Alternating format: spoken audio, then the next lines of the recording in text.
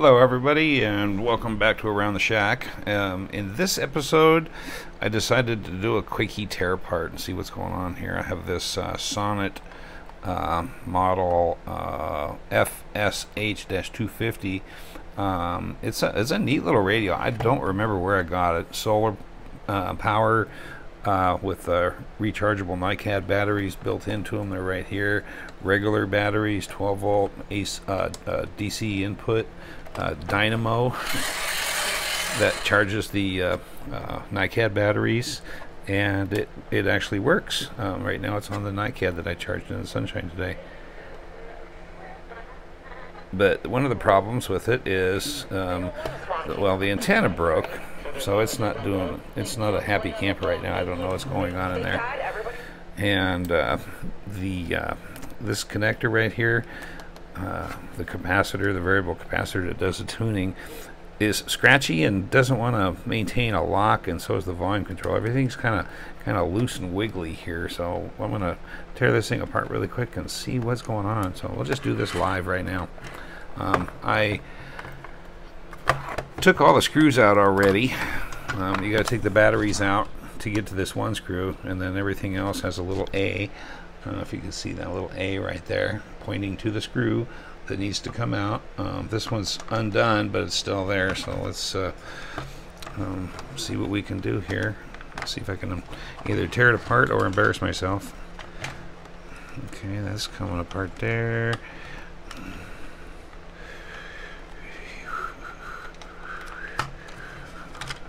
Hey, look at that. Okay.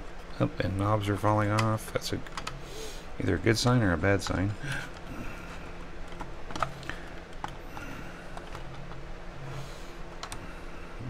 This came off there for that switch for either rechargeable or dry cell. It does seem to want to come apart.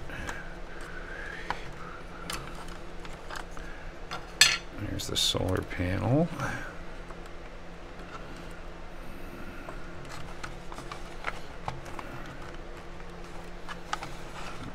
I'm not sure what happened here. Maybe the antenna was just, it's kind of cheapy. It's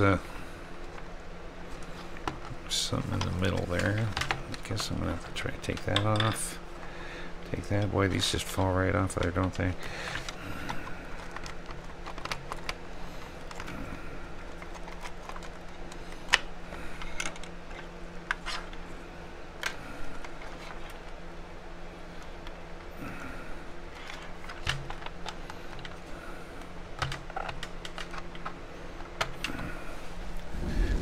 Find a screwdriver to kind of assist this little guy in coming off.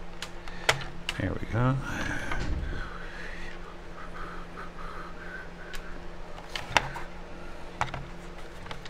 Oh, there we go.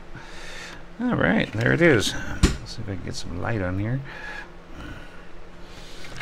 There's a little transistor setup here. So something is just not. Right, there's the dynamo motor. Switches are good.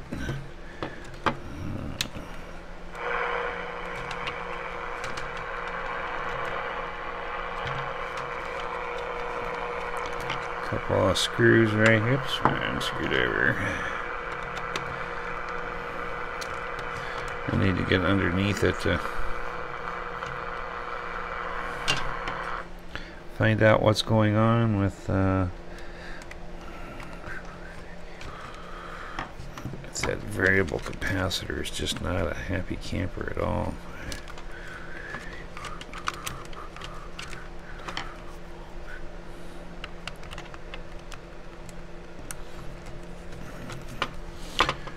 That screw got goo all around it, some kind of glue.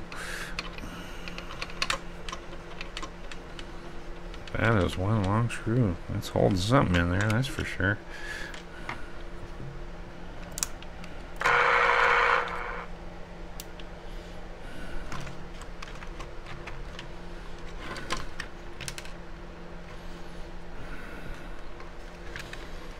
Alright, up there it is. I kind of had a feeling Well, there's probably part of my problem right there. That wire came loose from somewhere.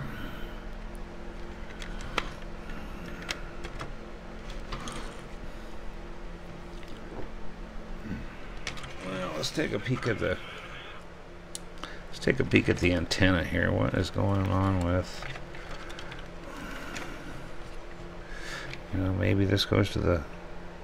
Oh yeah, right there. It says FM antenna right there.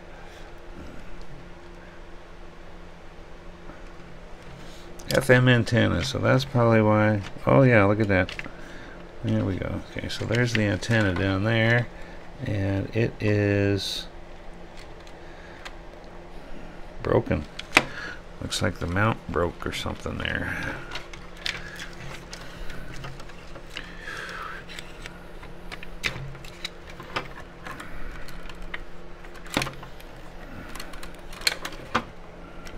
Oh yeah, looks like the. Oh yep, that's it. The mount cracked right there. If you can see that right there.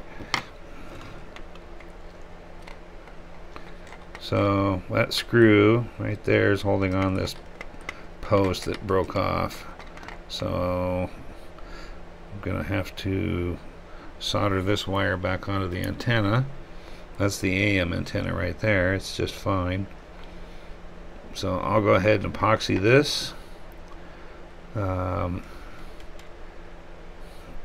get it screwed back in, and put this thing back together again, and clean this potentiometer right here. Everything else seems to be working just fine. It's a good little radio. I'll have to say, I don't remember where I got it. Garage sale, flea market, swap meet, who knows. But I use it. I love it in the backyard when I'm doing gardening or lawn care or whatever. I just put it on recharge, let the solar, put this thing in the sun, and it just goes and goes and goes. But something happened. The antenna broke, and then it just kind of got weird. So this thing's been flopping around. And I believe it's on FM right now. See what happens if I can touch the antenna here. In Queens, if you're wondering what part of New York, it's not old, just New York. In fact, I mean, this thing is acting like an antenna right there. So it's almost acting like it's an FM antenna right there. Okay. Well, anyway, let me break out the epoxy, and I'll be back. Okay, I'm back. I just wanted to show you the epoxy job before I put everything together, and another little discovery of why I think the antenna wire came out. So here's the epoxy. It's in there really well. It's hard as a rock, not going anywhere. And so that's the screw that will, the antenna will slip through that hole right there, and go into this right here. And here's what I think happened with the antenna wire, which is this right here. I'm gonna get that to focus. Look, there's barely just a little teeny blob of solder on the end there. Here is, let me zoom back out again. Here is the little bugger that solders into. Well, if you look at it, there's no solder on it. It's a teeny, right there, right by my fingernail there. Tiny little piece of solder, and that's it. So, no wonder it came out. Now I turned it on. I've cleaned all the potentiometer and everything. Oh, turn that down. And this capacitor here is sealed. I thought it was all scratchy for some reason, but see, if I go around, it works just fine. It's not scratchy, and I think this thing here was flopping around and touching stuff, because that's the sound it was making. You know, every time I turned something, it was probably just sitting up there. So what I'm going to do is go ahead and put this back on, put the antenna back in there. I will probably seal it up a little bit with some silicone glue, so it won't be impossible to take it out if it ever does need to get serviced again, but I doubt it. Once this thing is put back together right, it's going to stay together. So that's go ahead and call this little clip here done. I'll put the whole thing together again and we'll finalize this video. So I'll see you back when it's put together. All right, well, here it is. Quick little video on this Sonnet model FSH-250. I'll probably have to tack this down here. Put a little glue in there, get that label on there, and it works great now. Antenna's on there nice and tight, and no more scratching. Rechargeable battery works great. I put dry cells in there, so that's working.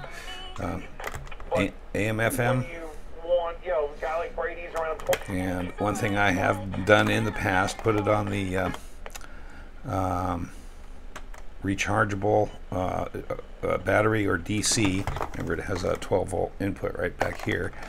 That this little dynamo does work. You can turn the light on. It's not the best light in the world, but you know, if you're in the middle of nowhere, it's better than nothing.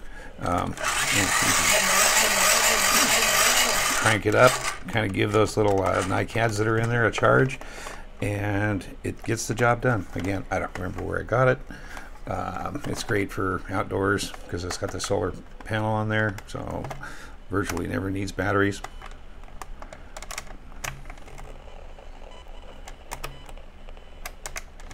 And there it is, all finished. Hope you enjoyed it.